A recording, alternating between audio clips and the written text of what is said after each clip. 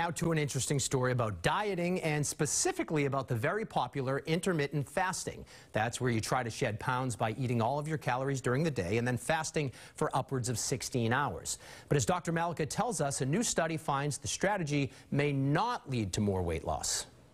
A new study published in the New England Journal of Medicine finds that restricting your calorie intake to an 8-hour window may not make a difference when it comes to weight loss.